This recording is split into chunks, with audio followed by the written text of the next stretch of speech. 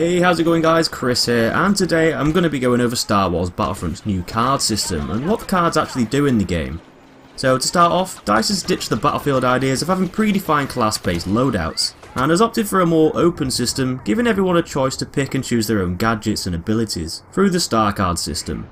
Instead of having specific slots for gadgets, grenades, perks and other things to make up your loadout, Battlefront is basically combining all of these things and slapping them all into one category, giving you a deck of cards to pick from. Players can essentially choose up to 3 cards to use on the loadouts, or hands should I say, and these allow the usage of Star Wars equipment like thermal detonators, personal shields, cycler rifles and so on. There's 3 slots available for 3 cards, the left and right slots and the one in the middle. Although you can select and add cards to any of these slots, some cards can only be allocated to specific slots. For example, the thermal detonator card can only be added to either the left or right slots. But the middle slot is reserved for other cards that can only be placed here, like the personal shield. The left and right slots can be used as many times as you want in a match. They're pretty much unlimited, although after using a card you will have to wait for a little bit just before you can use that one again. So you can't just keep spamming the same gadget or ability, and the cards will have to recharge before they can be reused.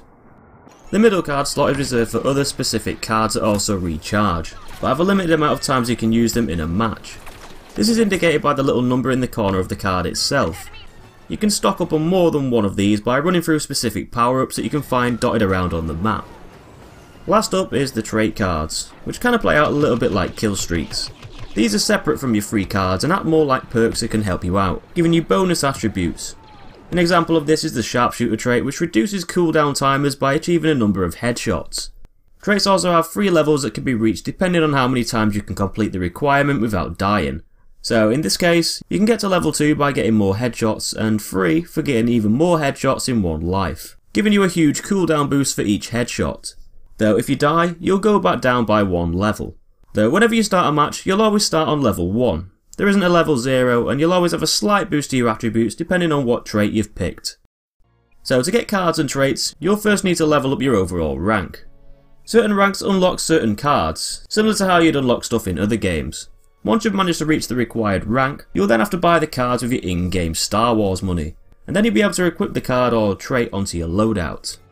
When buying the cards, there's a few different icons that you can see that will give you more information about what the card is and where it can be selected on your class. Cards that show this icon mean that it can be equipped as a left or right card, and this means that you can use them as many times as you want throughout a match. The middle cards are shown with this icon, and last of all, the trait cards will have this image next to them.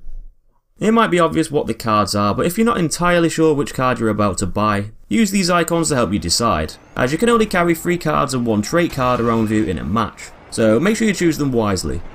Anyway guys, that's all I've got to say in this guide for now, so hit that like button if it helps you out, and subscribe to see loads more Battlefront content in the future. Thanks for watching, and I'll see you in the next one.